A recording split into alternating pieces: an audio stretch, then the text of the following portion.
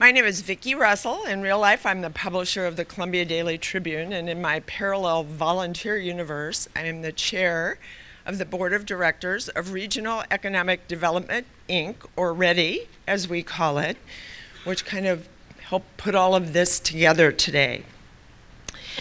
Supported by a progressive business culture and fueled by a highly educated population of just more than 100,000 people, Columbia is a powerful epicenter to a rapidly emerging entrepreneurial ecosystem, say that real fast 3 times. One designed to inspire, nurture, and develop entrepreneurs that will flourish and succeed in the new economy. We applaud your inner entrepreneurship and are thrilled you have joined us today to kindle your entrepreneurial fire. READY has been talking about economic gardening for the past 3 years, and we are strategically working to enhance our entrepreneurial community. We couldn't do it without the support of our very important READY Council of 10, which is made up of Boone County Government, Boone County National Bank, Boone Electric Cooperative, Boone Hospital Center, the City of Columbia, Commerce Bank, and the University of Missouri. Building an entrepreneurial community is one of READY's top priorities, and we are here to help you. We have many programs to help your entrepreneurial aspiration. So let's get inspired to be creative. We want you to check out the KOMU Boom website for updates on how to compete in KOMU Boom Bounce competition, which will be April the 12th at the Trulaske College of Business. And there will be prize money for the top 3 winners. As we get started this morning, I especially want to thank the sponsors who helped make this event possible. First, I want to thank our title sponsor, the University of Missouri, including the Entrepreneurship Alliance, Mizzou Advantage, Office of Economic Development, Office of Research, the Robert J. Trulaske Senior College of Business. We thank our presenting sponsors, Caledon Virtual, Columbia College, and William Woods University. Our speaker sponsors are Brant Bukowski, Veterans United Home Loans, Adventures, CenturyLink, and People's Bank.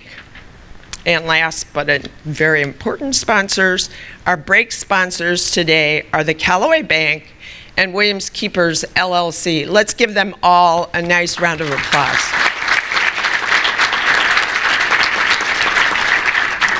We certainly appreciate each of those sponsors in their support of this amazing entrepreneurial event. Now, here to welcome you from the University of Missouri System is Dr. Mike Nichols, Vice President for Research and Economic Development.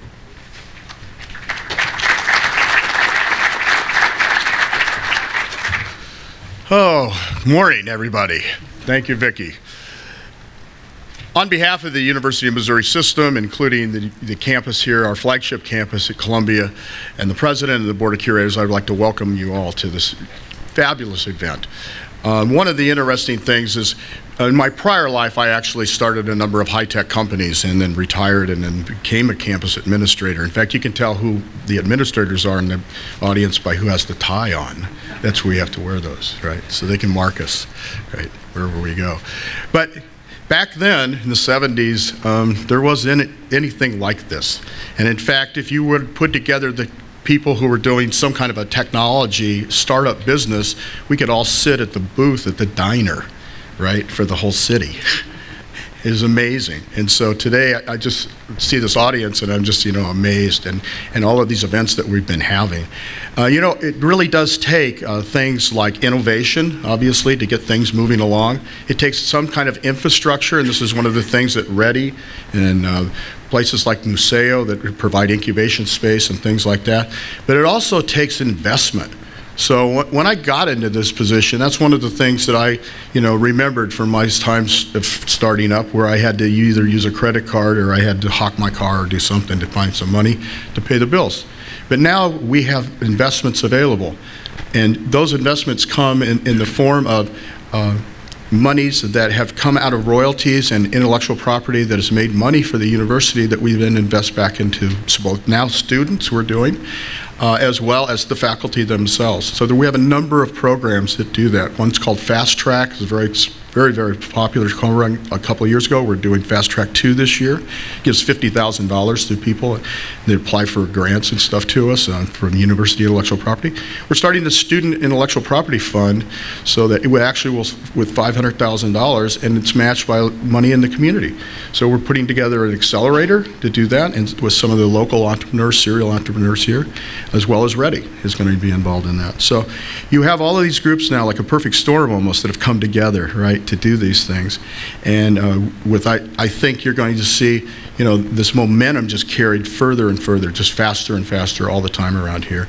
And you don't want to miss the opportunity. So you're here today to really gather in a lot of information from people who have really been there before and done it. And I pray that you will take that information and make it happen, especially in Bloom County or Columbia. That would be good for us. If you want to know more about all the programs and financing and things that we're doing, you can go to our website. It's investinginmissouri.com, all one word. And you'll see all the programs and all the things that we've been doing at the university system. And again, I'd like to thank you for participating in this and helping us grow this entrepreneurial community here in mid-Missouri. Thank you very much.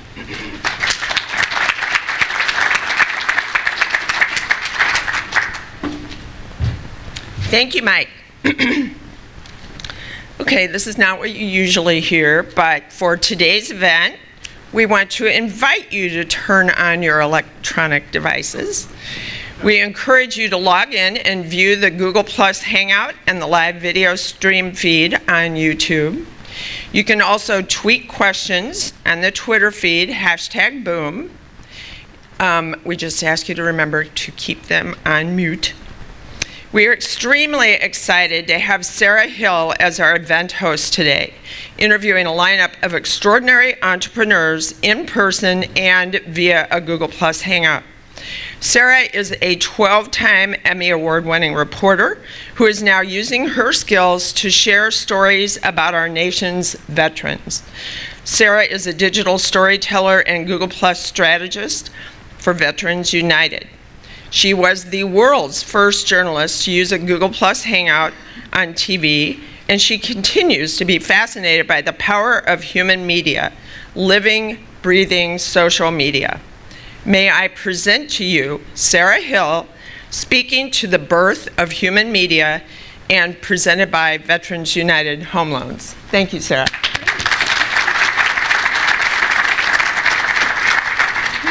Appreciate that warm welcome, and it's so great to be here today and so great to see so many people who are already using human media and excited to share about the possibilities of that in the future. Adrian, if you have the PowerPoint up, I'm not able to see. Yes, I guess you have it right over there. And let me make sure that we work here. To the right, to the left. Here we go.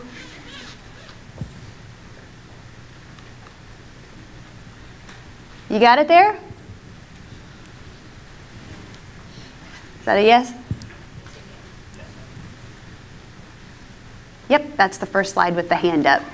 You got it with the hand up. Okay, sounds good. So how many of you all have ever been in a group video chat room? Uvu, On Air, Numble, Tiny Chat, Google Plus Hangout, Skype, Chat Roulette. All the hands in the back row went up in the room. No, I'm kidding.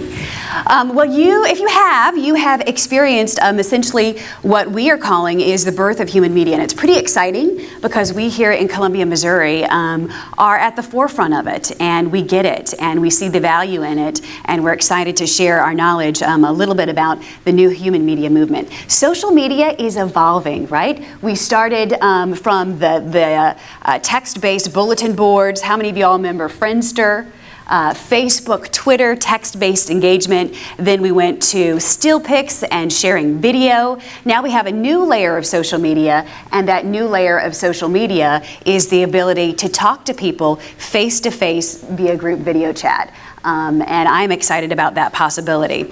If you look at your screen, you will see what essentially a Hangout looks like. And let's see, my slides there. Guess there are a variety of group video chats. There's Uvu, QB, TinyChat, Zarkit is in beta, Spreecast lives outside of Facebook, Mumble, as I mentioned, and also Google Plus Hangouts. What makes Google Plus Hangouts unique is the fact that is a free television station in the middle of a crowdsourcing tool. And the earlier that businesses realize that, the earlier that they have the ability to realize that they can broadcast essentially around the world. Text-based media versus human media with face-to-face interactions. So what is a Google Plus Hangout? A Hangout is essentially a 10-person video chat room. It's 9 people plus the host. And you have the ability for it to switch between screens for the person who is talking.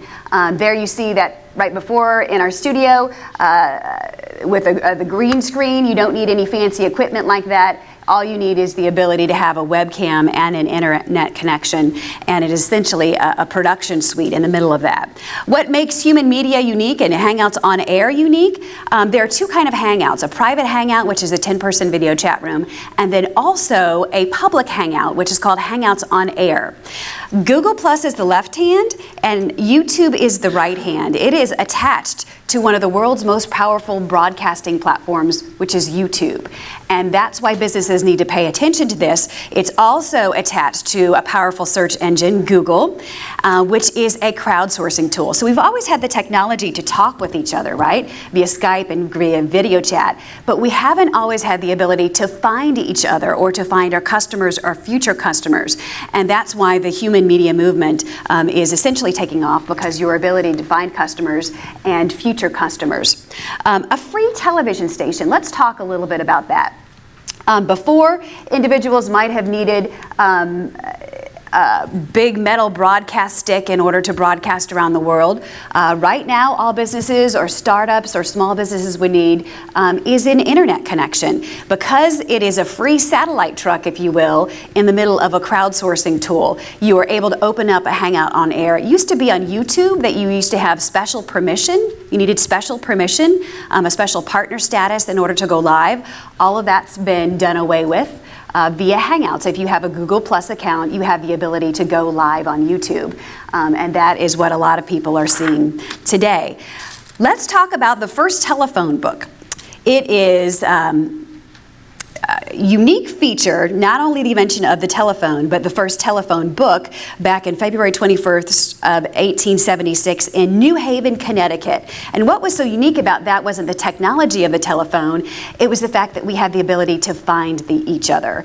And that's what we're seeing with the human media movement and group video chat, is that because it's embedded in a social network, that it is a crowdsourcing tool, and finally, at long last, we have the ability to find each other. This is a photo of my daughter. Adrienne, if you can go forward. You might be asking yourself, why do you as an entrepreneur need the ability to tap into human media? Well, this is your future demographic, okay? 15-year-olds who are falling asleep with their cell phone, right? And what are they doing on that cell phone? They're video chatting. They are highly accustomed to interacting, not just text-based, but via video. Ask your teenager what a selfie is, and they'll tell you, what's a self-portrait, of course. You know, they know how to angle even the phone to get the face in the screen. So in the future, as our future customers, they will be interacting via customer service face-to-face and not just via the phone. I think that's really important for businesses and startups to understand that how our future demographic will be interacting.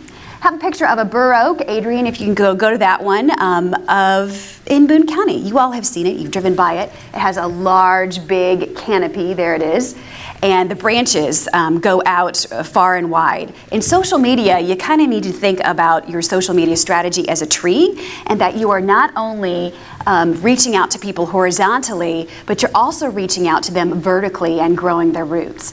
The way that you grow those roots isn't just with text-based interaction. There needs to be a human layer in that. And via Hangouts on Air, via all the group video chat out there, you have the ability to grow the roots of your human media tree. Hangouts on Air have a great ability to also for journalism as well. I have a picture here of the Montreal riots, and during the Montreal riots, there was a videographer who went through the streets of Canada, and instead of live tweeting the event, he was live hanging, as we called it. He had a live hangout open and was allowing individuals to join that hangout and have a group conversation about what they were seeing. So think about the future of that to transform journalism as well. If you have the ability not only to engage your audience via text-based social media, but to engage them with human media. And not only that, text-based media is asynchronous. It's he said, she said, and you have to wait for it, right? But in human media, you have the ability to communicate with people in real time. So you're not watching a Twitter feed and waiting for someone to post a still pic or a video. You are actually not only watching a video of the scene, you are in that moment and have the ability to interact with your surroundings and actually talk to people. It's not uncommon in future events in the future. You saw right there, a gentleman has a laptop and he opened it up in the middle of the NATO riots in Chicago, and he was showing people live what was happening in real time. Hangouts interacting with a gold medal not too long ago. Jamie Gray, she is a gold medal Olympian and a veteran, and she was able to share with us in real time what that gold medal felt like, what it tasted like, do you wear it in the shower? People were able to ask all kinds of questions that they wouldn't necessarily have been able to ask had it just been a text-based interaction. A Harrier jet pilot. I mean, there are all kinds of different ways that you can interact with your audience face to face. And a new initiative that you will also see a lot of virtual tour entities, charities, organizations pop up. John Butterill and Bruce Garber from Boston, Bruce Gaba, as I call him with his accent, are leading an effort called Virtual Photo Walks. And Veterans United is helping them using Google Plus Hangouts. Veterans who aren't able to physically travel to their memorial are still able to see it in Washington, D.C. via people there who have streaming rigs and can show them live. We had an instance where one of our veterans was in a hangout, and he was a D-Day veteran. And one of the things that he wanted to see was the beaches of Normandy, right? France. He was there and he wanted to go back there. He was able, via a Google Plus Hangout, to experience the beaches of Normandy, France, and even hear the waves, again live, asked to go closer to the beach via that human media interaction. And that would have never happened had it been via a text-based post. So what are some of the tools that you need to hang out? You need a webcam, right? These are free digital tools. And you need an internet connection. You can also hang out from your smartphone. You can join a Hangout on Air from your Android device. And you can join any private Hangout at all from an iPhone or your Android device. And other optional tools, some people use headsets. It's not necessarily important that you do, but people are using headsets as well. Another key feature, Lower Third app. This is essentially a business card that people are using when they go from Hangout to Hangout.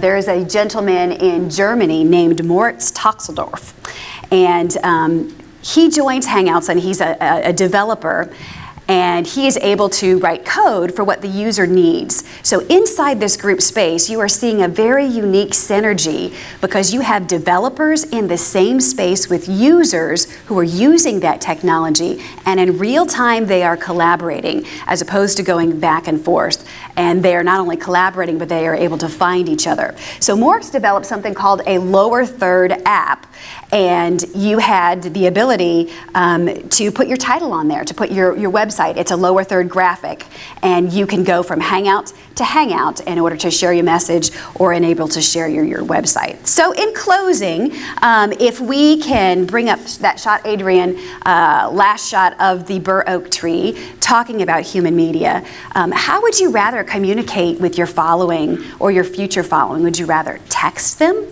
or would you rather talk to them? Human media provides you the ability to talk to them. It's a magic carpet that takes you around the block or around the world in a matter of seconds. A lot of communities are talking about how to increase access to their physical space via airports or anything else. What this does is increase your access via a virtual space. And I'm really excited to see how more entrepreneurs in this area, more startups, use this new layer of social media called human media. Are there any questions out there? Yes. Are they using anything like this for, like, say kids that can't go to school because they're sick for an extended amount of time, where they can still be in a classroom and interact with the teacher? Mm-hmm. You know, that is a future use case. There's a whole, I mean, you guys can come up with a wealth of future use cases. They are using it in education. I know someone who's using it to teach individuals Spanish as a language. There are universities who are experiencing with this space. Online courses that are not only doing it asynchronous communication via online, but offering the option to hang out and have real-time communication. So the potential for education with this space is huge. Matter of fact, there's a Google program called VetNet HQ right now that is specifically using this space to teach veterans job skills. So in the future, you'll see a lot more collaborative efforts, not simply because of the technology, but because that technology is embedded in a space where people have the ability to find each other. It's embedded in a phone book of a social network.